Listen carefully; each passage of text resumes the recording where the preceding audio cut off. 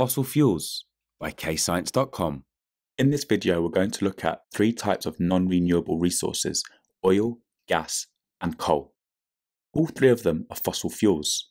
And we're firstly going to look at the extraction of coal. Coal is mined, so people have to mine the coal, and it is extracted from the ground via mining. In this picture here, you can see real miners at work mining coal. Oil is also underground.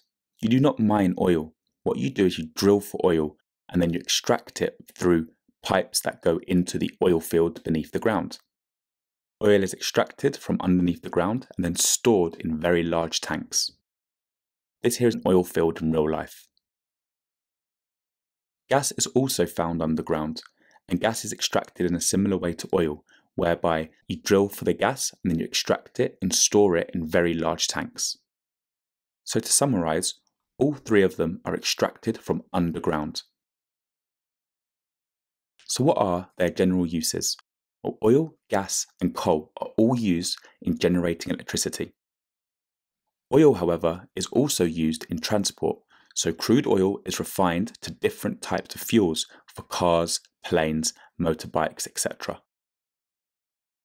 Coal and gas are not used in transportation. Gas and oil are used in heating. So in the house, you can use oil and gas for heating. You can burn coal to heat a house, but it's not very common nowadays. So their advantages are that they are relatively cheap to extract. So it's very easy to control the supply and the production of oil, gas, and coal. If the demand for oil goes up due to increased transport usage, it's very easy to increase the supply of oil to match the demand. But what if demand falls? It's very easy to limit the production of oil, which will then decrease the supply to match the decreased demand. So supply can be controlled to meet the demand. And there is currently enough fossil fuels to meet the current demands. It's question time. Attempt these questions to check your understanding.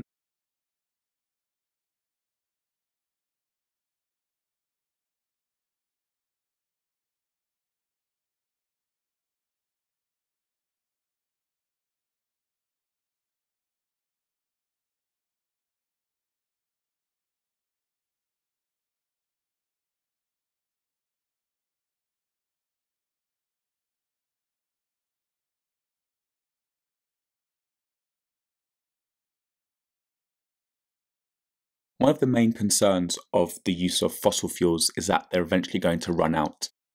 Oil, gas, and coal are non-renewable. They will run out eventually. So as you can see here, supply of oil, gas, and coal decreases over time until the oil, gas, and coal supplies will run out.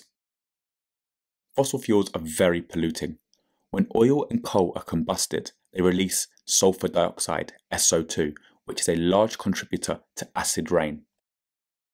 However, carbon dioxide is a product of combustion of all the fossil fuels. So when oil, gas, and coal are combusted, CO2 is released into the atmosphere.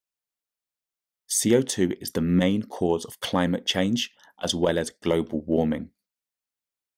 Oil is transported around the world in oil tankers. So if there's to be an accident on an oil tanker, whereby the ship's hull breaks, there can be an oil spill, whereby oil is spilled into the seas and oceans. As you can see here in this picture, this can cause vast devastation to animal habitats and the surrounding ecosystems, as well as impacting on humans who live in that area. So remember, oil, gas, and coal will eventually run out. They are a non-renewable resource. It's question time. Attempt these questions to check your understanding.